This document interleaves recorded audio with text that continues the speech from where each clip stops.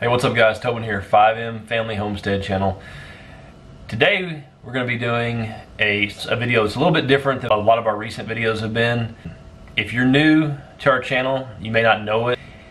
We own a part-time taxidermy business and we do European mounts. We do several hundred each year, and it's a seasonal part-time business that we've grown from just me starting out doing my own European mounts and then doing some for friends, and then it's turned into a pretty big little part-time business.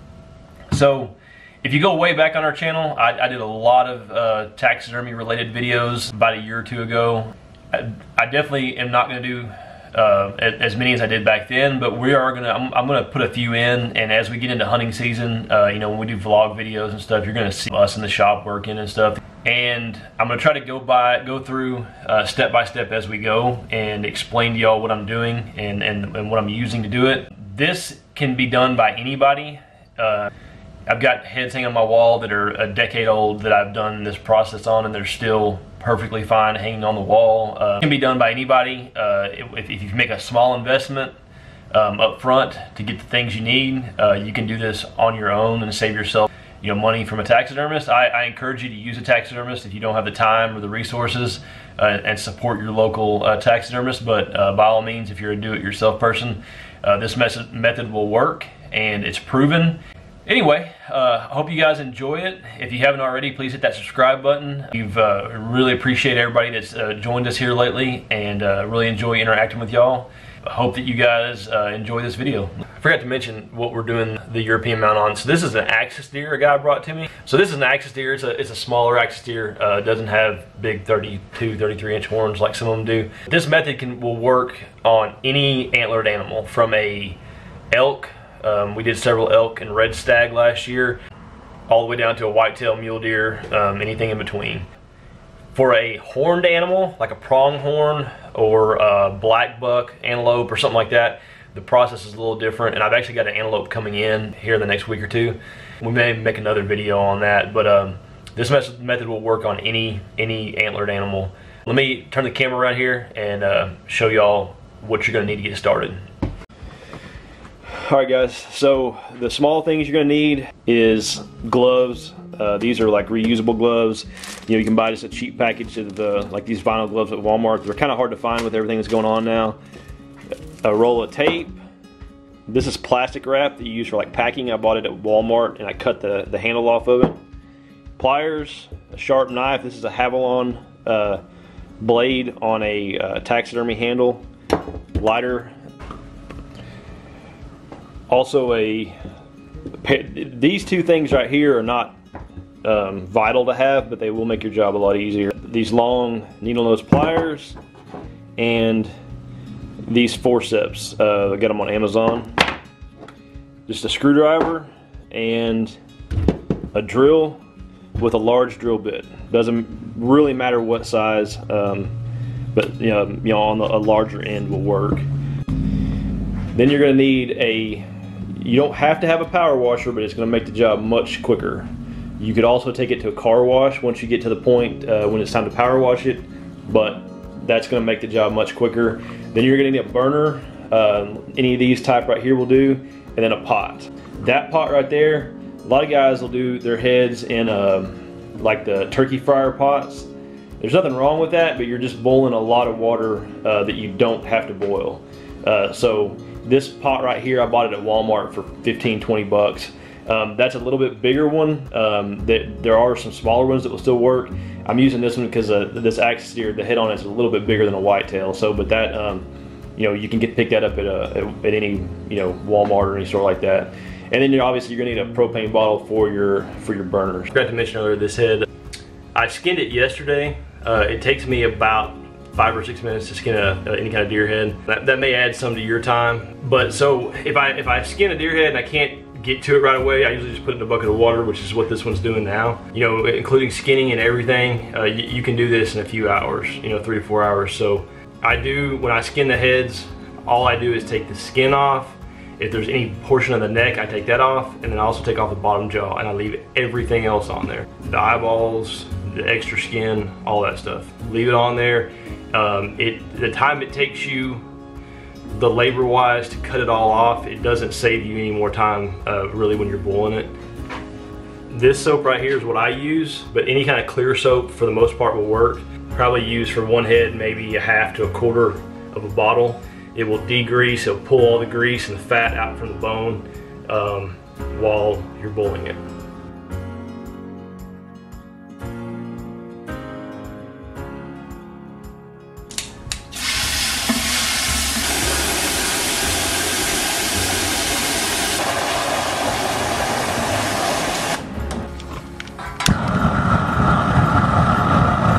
Alright guys, so we got the head out there boiling, came in here in the shop because it's so loud, those jet burners can't hear me. I hope you can hear me now.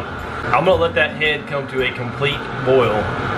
I'm going to try to keep it somewhere between, once it does, keep it somewhere between a simmer and a rolling boil. I don't want it to be, I definitely don't want to simmer it. I want it to be boiling, and I think this is one area where a lot of people waste a ton of time. I've watched videos and read stories and read stuff on hunting forums of guys that simmer a head for like 8 or 10 hours, which is just crazy. I want it to boil. And there's a lot of people that say you can't do that, it'll damage the bone. I completely disagree. I've done thousands of heads like that and never had one damaged. Now I will tell you this: if you're doing one on a very small deer, like a spike, a young deer, not necessarily a small deer, but a young deer, you do want to be careful because it can damage the bone on a younger deer. But anything from like a fork horn up, roll and boil, and I'm going to keep it there probably somewhere around the neighborhood, if I'm just doing one head in a pot like this, somewhere around 20 to 30 minutes. Now if you were to boil it for hours, then roll and boil for hours, it would, it could cause damage. But for 20 to 30 minutes, basically what we're trying to do is cook all that meat that's on there and loosen it up so we can get it off with a power washer. And speaking of power washer, that's another area where a lot of people waste a ton of time. If you have access to borrow one or to buy one, I would highly recommend doing that. It's going to save you a significant amount of time. If you're just boiling the head, all the meat that's behind the head where the neck attaches to the back of the head, there's a lot of stuff in there that if you don't have a power washer, you're going to pick it out with like a little pick or like with pliers, and I've seen people do all kinds of stuff. With the power washer, you just hit it with the power washer and it's going to come out of there. So those are two things that definitely are going to save you a ton of time. So now once it starts boiling, what I'm going to look for is a lot of times the skin on the forehead, like right across the forehead, will split. A couple other things like that. The skin along, like above the jaw line, start splitting there. That's what I'm looking for. When it starts to get to that point, it's probably time to take it out and power wash it. And if it's not quite done yet, if the stuff's not coming off easy, you can always put it back in and then wait a little while and do it again. So we're gonna let this boil for a while, and then once it gets to that point, we'll pull it out and show you. Guys, it's gonna be hard to hear when I take y'all out there, but I'm gonna take you out and show you kind of where I keep it at when I'm boiling. Who's that pretty lady? Aw, you're sweet. Where you been? With the teenagers shopping. Fun. Yeah, it was a lot of fun and a lot of sass. What have you been doing? Working with dead animals. Sexy.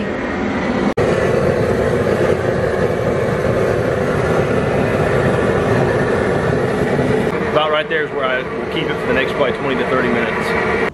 Alright guys, so this head has boiled for probably a good 30 minutes, and as you can see, all the skin on the forehead right there has started to separate, and that means it's time to power wash it. Alright, so I've removed probably 95% of the meat from this axis deer. The long needle nose pliers I had, I'm going to use those to stick up in this nasal cavity. I'm going to remove all that tissue in there. The forceps that I showed you will be used to go inside the brain cavity and pull out the rest of the brain. Then these two little, I don't know if these are like ear, it's something with the ear canal, but these little bulbs right here, I'm going to pop those two out and then I'm going to take the drill bit and drill a hole behind each one of them to give me more access in there to power wash. And I'm going to hit it with the power washer again once I do all that. So we're going to do that right now. Alright, so I cleaned out the nasal canal with a pair of needle nose pliers. I turned the head over, knocked out those nodules in the back by where the ear canal is, drilled the hole out, pulled out all the brain tissue, and this skull now is, and then I hit it with the power washer again, and this skull now, it has probably 99.5% of the flesh removed from it. So, and then going into the whitening process, which is what we'll be doing next, that's fine. If there's a little bit of meat left on there, we're gonna run it through peroxide to whiten it. I really didn't talk about that earlier, but and I'll show you the peroxide here in a minute, but that peroxide is gonna loosen up anything that's left on there. So you don't sweat if there's just a little bit of stuff left. It's all gonna come off when we whiten it. So I'm gonna turn the camera around here and show you all what it looks like now, then we'll go from there.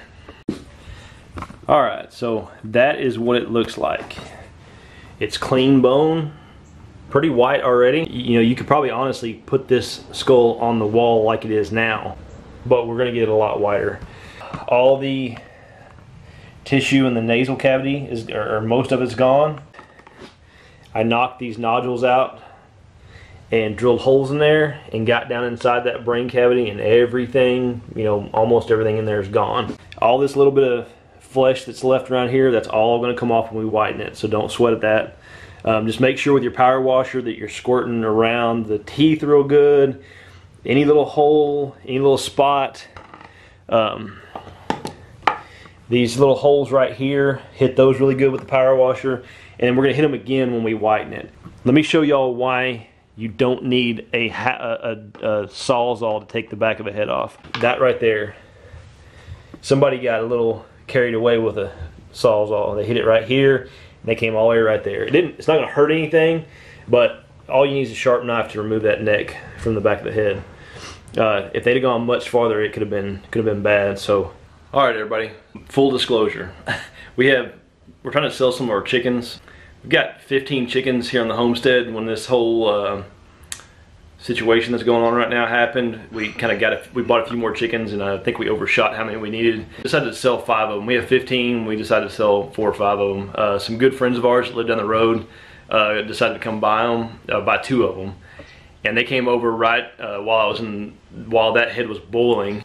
Bought the chickens, and then we sat and talked for like 2 hours. So it kind of threw off my timeline for getting the head done today.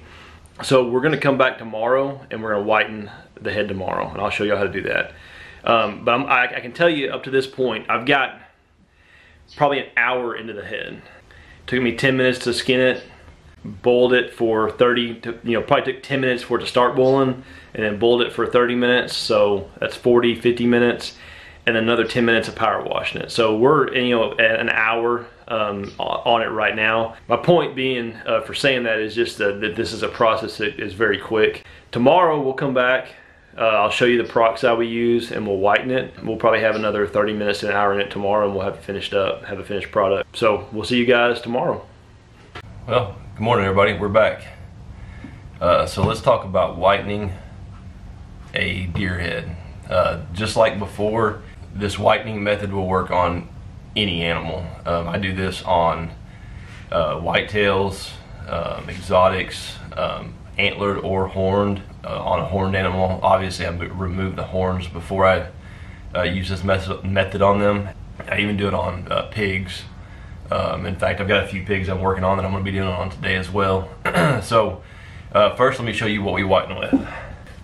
That's what I use. I buy this at the local beauty supply store. It is 20 volume liquid peroxide. So 20 volume doesn't mean 20%. The way I understand it, it's more like 8% maybe. So I'm sure somebody can tell me the exact amount. I use this non-diluted. In the pot that I was boiling in, like I said, it's a little bit bigger. I have a few that are smaller. It's probably gonna take 2 or 3 of these. And I reuse this stuff. I put it back in a 5-gallon bucket that I have a special lid for that screws on. So after I use it, I put it back in that bucket and use it over and over and over again. You probably do 20 heads with it, or maybe more. That's what we use. That's how we do it. It works great. What I do is put it in the pot, bring it up to a boil, and then I try to keep it just below a boil. I don't let it go to a boil. So like kind of like a simmer, just below a simmer, and I keep it there for 5 or 10 minutes, and I kind of pull it out and check it. This part's kind of hard to give you an exact way to know when it's ready, but I will say if you do leave it in there too long, it will damage it. The bone actually kind of will get brittle. It can kind of come apart. So always err on the side of caution. With heating it up, it speeds the process up significantly. So even if you just get it to right at simmering and then kill it and take it out, you're still going to get much whiter than it is now. So before we get started, the antlers on this axis deer, we have to protect them. So what we're going to do is we're going to wrap the bases of the antlers with this plastic wrap. We're going to go about 10-15 wraps real tight, and then you can use, I use electrical tape, you can use masking tape, you can use all kinds of different tape to hold it in place. Sometimes it'll even stay in place on its own. You don't even need anything, but I typically put something on there just to hold it in place. So we're going to wrap the bases, tape them up, put them in a pot, and pour the peroxide in there and get them going. Another thing, don't breathe that peroxide. The fumes from it when it's boiling and coming out of there, I've done that for years. It's probably not good. So try to stay away from being right over that pot when it's boiling. Even a little crosswind or something would help move it away. So, but let's get into it.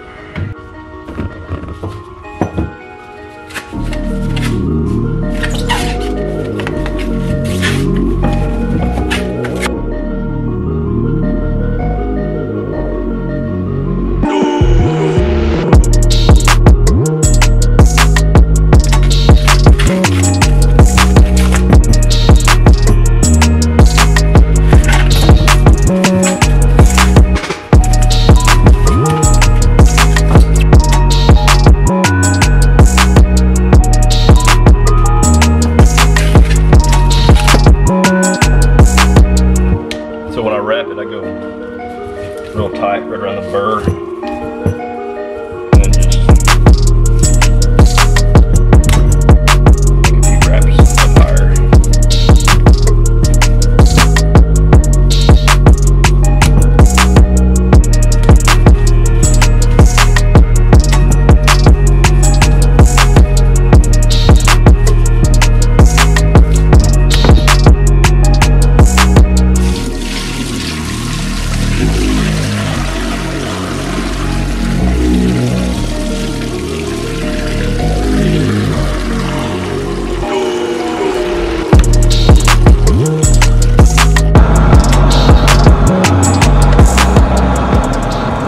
Alright guys, so this axis deer came to right at a boil. I turned it off. I was actually down taking care of the animals, and it went a little bit long, but it didn't hurt anything.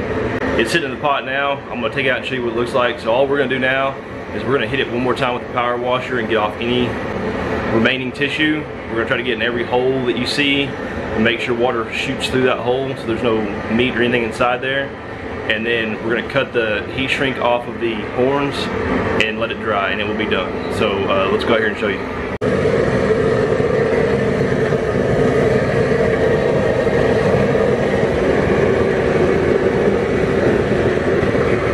So that head will continue to get whiter as it dries, but you can tell it's pretty white right now. This plastic shrink wrap is just to keep to protect the antlers. So now we're gonna, you can see little pieces of flesh just here and there. In the back there's some few pieces. We're just gonna hit that with a power washer really good, knock all that off there, and then let it dry. So let's go turn the power washer on.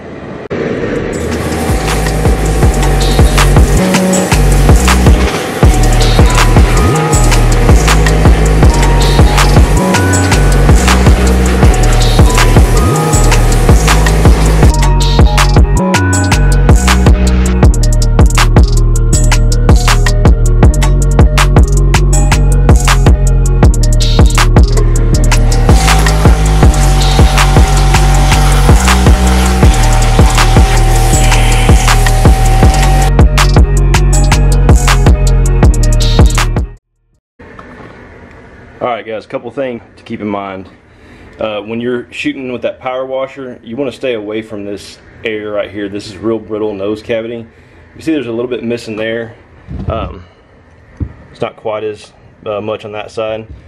I won't do anything with that. I'm gonna let it dry and give it back to the customer just like that. Most people, I would say almost all people, have no issues with that at all. You can also see that part of the nose came off. That's not uncommon for that to happen. And what I'm gonna do is that piece just fits right back in there like a puzzle. Just like that. I'm gonna let it dry like that, and it will probably dry and I won't even have to glue it back. But if it's still a little loose after it dries, I'll hit it with some super glue. As you can see, there's a little bit of discoloration at the bases of the antlers right here. After this completely dries, I'll show y'all how I touch that up super easy. So this head is essentially done other than the touch-ups. Now once it dries, you can see there's maybe a little piece of meat here and there, like a tiny little piece there. There's probably a few tiny pieces in the back here and there. What I do with those once it dries, I take a little pick like that, and I'll just go in there and knock that stuff out, and once it dries, it'll come right off. So we'll do that. So that'll be kind of part of the touch-up part of it. So if you're keeping score, we're at about, you know, an hour and 30 minutes probably on this head that we have into it. We're gonna let it dry and go do other stuff, and then come back to it in a few hours once it dries, and then we'll you know, we'll probably spend another 10 or 15 minutes on it, and it will be done. So we'll see y'all in a minute. Alrighty, so this head has been drying for about 30 minutes. It's still not completely dry. It will continue to dry for the next day or two. It's best to dry it in the sun if you can. It will dry much faster in the sun, and it gets whiter in the sun. If not, I put it underneath a fan in my shop. So, time to color up this little bit of discoloration right here. A lot of people probably wouldn't even worry about that. That's your choice, but what I do is I ordered this. This is a wood finish stain marker, and it's provincial. Dark oak will work too. Pretty much any color will work. And all I do is, now if you get this on the skull, it's not going to come off, so you got to be careful. I'm trying to do this so I can video it, but I'll just kind of go through.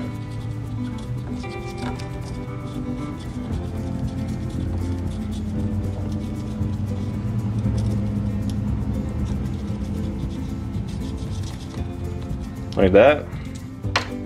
And then take a paper towel, kind of come back, and that'll kind of blend it in, and it's good as new. Kind of go around the whole thing and do that wherever it's needed, and that will be it. All right, everybody. Well, we're finished up. I hope I covered everything that needs to be done as far as just the process. Definitely, if you have any questions, please leave them in the comments. I would be happy to help you if I missed something or didn't explain something right. I want to make sure I get everybody the information they need. So, but I also want to encourage everybody, if you're the do-it-yourself type of guy and you have the time, this is definitely something that's not super hard to do. It's not a very big investment, and you know, you might even enjoy doing it, especially, you know, if you shoot a couple deer each year or something, it can save you a little bit of money. So, like I said earlier, I do encourage you, you know, for us here on our homestead at our house, doing this taxidermy stuff, we try to do it in about a 4 or 5 month window, so it doesn't take the whole year. And during that time, we're pretty busy, but it's a blessing to us. We really enjoy doing it. We really enjoy meeting people, the relationships we made. We also enjoy the extra income, and it allows us to do things. So, you know, I do encourage you, if there is somebody in your area that does just skull mounts or taxidermy in general, you know, if you don't have time or don't want to mess with it, definitely take it to them, and they can help you out. If you're anywhere in the North Texas area, Southern Oklahoma, hit us up on YouTube on this video in the comments, and we'll tell you how to get a hold of us, and we'd be happy to help you out. So if you haven't already, please subscribe. Hope everybody has a great hunting season. I'll see y'all again.